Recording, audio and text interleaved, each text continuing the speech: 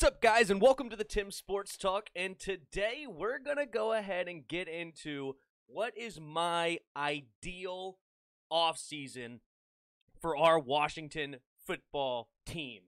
And it's going to be a fun one, all right? I've worked hard on this. I've really looked into it, and I think I have a good one. I think I have a good offseason, all right? Here we go. So right now we currently have around $35 million in cap space. So to start off our offseason, we're going to cut some people, all right? And you see it on the picture, and unfortunately, Alex Smith is going to have to go, but not until after June 1st. If we cut him before June 1st, we just save just under $15 million, but if we wait until after June 1st to cut him, we can save up to $19 million, and that will be my first cut. John Bostic, bye-bye. You're out. Gone. That saves us $2.6 million. Troy Apke, we all know him, is out of here. Definitely gone. That'll save us another mil. So that gets me up to around $58 million in cap space. I would also like to restructure Landon Collins somehow. If I could save any money there, that would be ideal. But right now, he being almost a $17 million cap hit is outrageous, especially coming off his injury and how he played last season. I would like to keep him because even if I cut him post June 1st, I'm only going to save $8 million, and I think he's worth $8 million, but he's not worth $7 million. So hopefully we restructure him somehow to save even more, but we're going to base it off that $57 million number that I got for the rest of our team. Now, let's get into our free agents, and the first one is obvious. We have to re-sign Brandon Sheriff. He's our best offensive lineman. He does have a little bit of injury concerns, but the dude's a beast, and he will fight through some injuries and play. So he is an awesome right guard. I would not like to have to pay him so much, but he's probably going to be around $15 million per year. And this year, I'm hoping to get him to a $11 million cap hit because you can progressively raise that as the contract goes on. And that way we keep our numbers low for this season. So $11 million cap hit for re-signing Brandon Sheriff. All right. Here's where the fun part begins. All right. And as I said, this is my ideal. This is like a wish list kind of thing. But hear me out. We fix the quarterback position with Dak Prescott. All right. Dallas moves on, says, you know what? We can't figure out a contract situation with him. We have a decently high pick. We can go get our quarterback through the draft. We will let go of Dak Prescott. Why is this ideal? First of all, we don't have to trade any picks for him, okay? He's going to be a free agent now in this scenario, and we can just sign him straight to the team. What's the deal that I would give him? I would give him 8 years, $240 million, 175 guaranteed. That's the real number that matters to these players, is what is that guaranteed number? So I'm going to throw a huge number at him, $175 million, which is a lot of money, a whole lot of money. But in exchange, I get to get that per year number down a little bit so we can survive the cap hits. So that would be a $30 million cap hit per year, which is not something he would be happy with, but I'm hoping that $175 million guarantee entices him so it doesn't kill our cap space going forward so we can try to re-sign these defensive linemen in the future. But why is this also great? We are out of the QB, like, horrible desert wasteland that we've been in for so long. We have a quarterback now who's only about 26. I can't remember his age, like 26, 25, 27 years old, something like that. Under contract for 8 seasons. We don't have to worry about it anymore. We get him under contract for long term, and we're done. We don't have to worry about it no more. Wouldn't that be nice? We've been under quarterback duress for so long. This would be fantastic if we can get a long-term quarterback who's a solid quarterback. Is he top 5? No. Is he top 10? Probably. Definitely top 15. Definitely a top half of the league quarterback. He's probably top 10. I like Dak Prescott, just not for $35, $40 million a year. All right, so, and then also to fix the quarterback, I would also re-sign Taylor Heineke for a small deal as our backup, around $3 million. just to get him in so we have a solid backup in case the injury to Dak Prescott lingers. We have a dude that we know that can come in and ball out for us. All right, so there's my quarterback position. Another position in need is a lot of people like Logan Thomas. I like him as my number 2 tight end, so I want to go out and sign Hunter Henry. This dude's a free agent, beast tight end, two-way tight end. He can block and pass catch, runs good routes, and I think we can get him around $10 million per year. And then this year, the cap hit number would be around $7 million. Oh yeah, and for Dak, the cap hit number this year, it'll progressively go up, would be around 22. All right. So Hunter Henry, a $7 million cap hit this season, $10 million per year. Get him for like 4-year deal, $40 million, guarantee like 32, 35 of it. I think that could get it done potentially, and that would be an awesome brought-in tight end, and we can have 2 tight end sets with him and Logan Thomas. Awesome duo. Gets another weapon for Dak Prescott. I don't see any downside, really, if we can get our hands on a Hunter Henry. So, another free agent, all right? Another position that people aren't really thinking about, but technically we have no kicker on the team right now. And that is Younghoe Koo. I may have pronounced that wrong. I don't care. Dude is a really interesting prospect, okay? He was 91% successful on his PATs and 95% successful on his field goals. He only had 2 missed field goals. He went 8 for 8 for field goals over 50 yards. He doesn't seem to have the biggest leg in the world. His longest field goal is only a 54, but he's extremely accurate. Also, the dude's a freaking fantastic onside kick. He had 3 successful onside kicks in a row for Atlanta. One of them got called back because of the one of his guys went off sides, but he came right back, got another one, and then they scored, and he got a 3rd one to keep them alive in the game. So the dude knows how to kick onside kicks. The guy's super accurate at making field goals, and he does an okay job of kicking the touchbacks. As I said, he doesn't have the strongest leg in the world. He's around 50% touchback percentage, but he can kick it high and give enough hang time to get our coverage downfield. I like him. I really would like to see him in a burgundy and gold uniform. Younghoe Koo for kicker. And then, of course, we have to re-sign our long snapper, no problems. You never hear about him. You may not even know who he is. Nick Sundberg, awesome long snapper, really, really good at his job. Re-sign him for a cheap deal, 1 year, and I think we can get a kicker for $2 million. Okay, it's not like kickers are absolutely outrageous amount. Throw $2 million at Younghoe Koo, and we have a nice kicker instead of Dustin Hopkins. All right, so that's my free agency list. All right, that's my ideal free agency right here, right there. That should total us around $46 million. That would leave $11 million left to sign our rookies. Also, if we can restructure Landon Collins at all, that just adds to sign our rookies, which would be nice. All right, let's go ahead and get into our rookies. All right, here we go. So we have the 19th overall pick. All right, and this is a little bit of a dream. But there's a lot of hoopla saying this guy is falling in the draft, and this dude is a phenom, and that is Micah Parsons. All right, they're saying he's going to fall. Right now, he's all the way down to New England.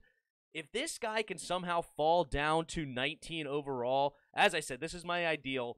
I want this guy. We have the defensive setup with leadership and just good overall moral dudes with Jonathan Allen, Montez Sweat, Chase Young, Deron Payne, Cameron Curl, Cole Holcomb. The list goes on, as well as Jack Del Rio and Ron Rivera. I believe we have the defense that we could bring this young man in with a lot of off-the-field issues and get his head right and have a successful career. And this could be Ron Rivera's Luke Kuechly. I know other people have talked about it. This would be a fantastic, fantastic move because our weakness this past year was the linebacker spot. Our linebackers were atrocious. Thomas Davis is 1,000,000 years old. John Bostic is garbage. It was bad in the linebacker spot. This guy immediately walks into the center of your defense and gives that 4-3 defense, that middle linebacker, it desperately needs. So that's my round one. On to round two. Number 51 overall. Notice in my free agency, I did not re-sign Ronald Darby. I know a lot of Skins fans want to re-sign him, and he didn't play bad, but I just couldn't quite fit it in to my cap space.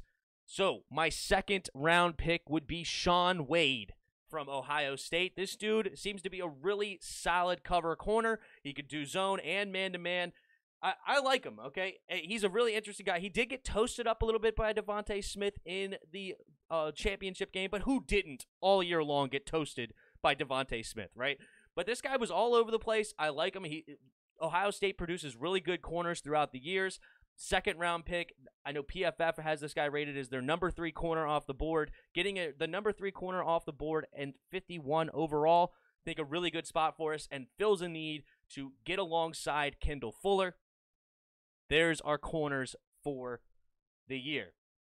On to number 3. This guy is another guy that's been falling in the draft. He's been as high as a late first round, very consistent second, but some people have him falling into the third.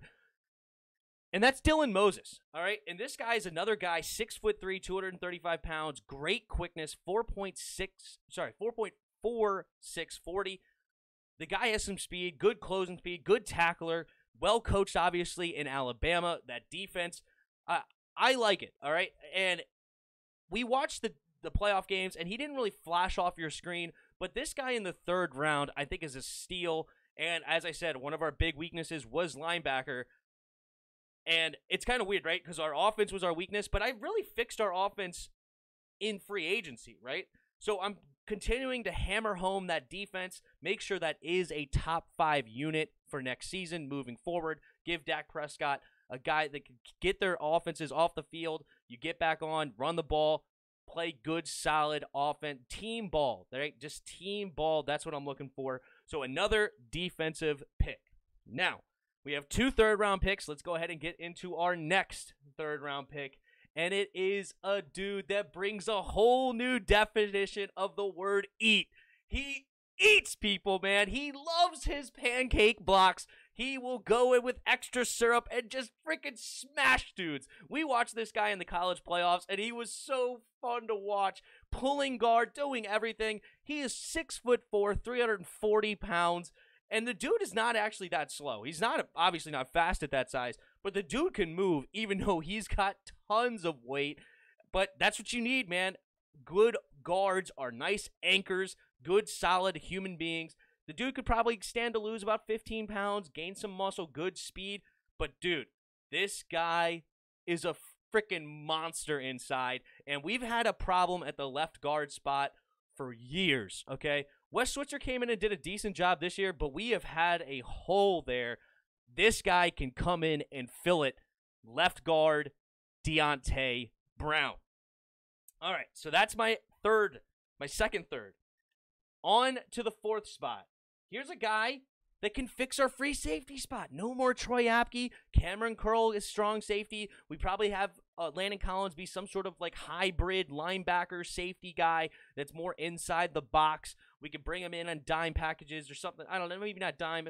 I don't know, some spot where we could have a Landon Collins inside the box and not so much a safety anymore. I think he's too small to be a true linebacker, but I think there's a spot for him on the field as a hybrid of sorts, kind of put him in there in the box on the outsides.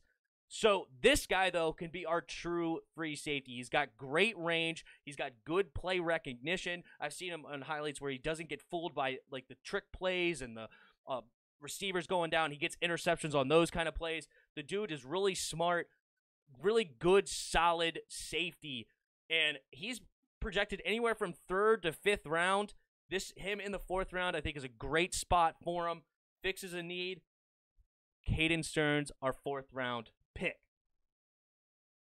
All right, and that brings me to our 5th round pick. And I know it's a spot that all of you guys are wondering. You didn't address it in free agency. You didn't address it early in the draft. What are we going to do with our second wide receiver spot? Here he is, Dez Fitzpatrick. Great hands. He's 6'2", 205 pounds, but he's running a sub 4.40. This guy could be a steal in the 5th round. He had a great Senior Bowl, and he's another guy projected anywhere in that 4th to 6th round range. Hopefully he's there in the 5th. As I said, this is my ideal this guy could definitely be our number 2 or even our number 3 if Kelvin Harmon can come back healthy. We have Terry McLaurin, Kelvin Harmon, now Des Fitzpatrick. I like it, all right? This guy can ball. You can see it. Go watch him in the Senior Bowl. He's made great catches all over the place. Gotta love me some Des Fitzpatrick. Now, we don't have a 6th-round pick. We do have 2 7th-round picks, and I didn't go too deep into like what I really would want there. I think I would want a pass rusher. I don't know who, but some sort of late-round guy that maybe could be a rotational pass rusher for us. I know we're not desperate for one, but a big thing about defense is rotational guys, and we're losing Ryan Kerrigan to spell Montez Sweat and Chase Young. So maybe we could get a guy out of the 7th round that maybe could be some sort of rotational guy, see like, 15 snaps a game, 12 snaps a game that could give us some good minutes. And also, another position was we go ahead and throw another 7th-round pick into some sort of late-round receiver with good speed that could be a slot guy for us, and that would be my draft. And there I have it. There's my ideal offseason for the Washington football teams. I fix my quarterback. I fix my linebacker. I fix my free safety. My wide receivers, I'm not desperate about. I think we have some decent ones in-house, and getting another one in the 5th round is not a big deal. We fix our tight end spot. We get another lineman at the left guard spot. Our defense stays a top 5, maybe even a number 1 defense overall with this draft. What do you guys think? You guys let me know in those comments. Please hit that like button. Please hit that subscribe button. Also, there's a Discord link in the description. You can hop in there, talk some football with us. And last but not least, there are donation links in the description. If you feel so kind, you could donate there. But yeah, this is my off season. I think it's fun. I've been somewhat realistic as far as the cap space. I've been realistic as far as certain spots in the draft, and there's potential here. There's potential that we can actually get everything that I just said on this piece of paper. Is it 100% likely? No. Is it possible? Absolutely. But you guys let me know what you guys think. What's your ideal free agency or off season for our team? Let me know. And until next time, see ya!